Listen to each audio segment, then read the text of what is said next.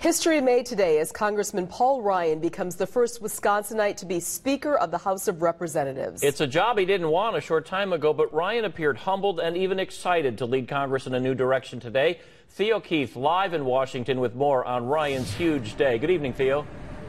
Good evening, Ted. You know, after all the talk, all the speculation, almost every Republican in the House voted for Ryan today.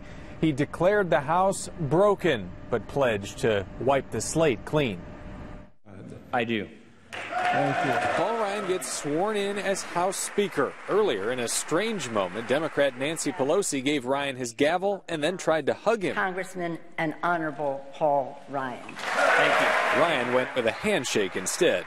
Later, he walked into a reception with his wife and kids without saying much to reporters. His brother Tobin, who lives in Janesville, said the whole family was proud. Witnessing history when your brother is part of it is pretty surreal.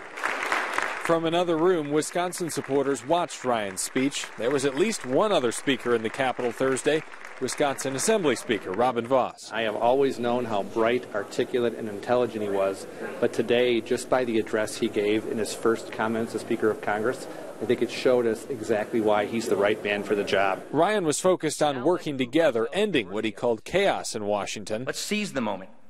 Let's rise to the occasion. And when we are done, let us say that we left the people, all the people, more united, happy, and free. His 2012 running mate, Mitt Romney, was in the Capitol and says Ryan can do it. I think he'd be a wonderful Speaker of the House. I look forward to seeing him lead.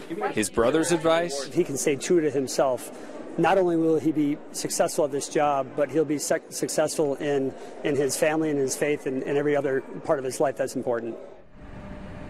His brother Tobin also gave us some insight into what the past 12 days have been like for his brother. He says that even while Paul Ryan was making this decision to try to become Speaker of the House, he was still helping his kids out with their homework and still cooking meals at home in Janesville.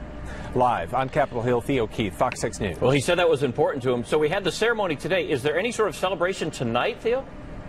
There's about a 3-hour reception. It's actually being hosted for the Ryan for Congress committee, and that is just a couple blocks away on Capitol Hill. But the real work, that starts next week, as you know, Ted.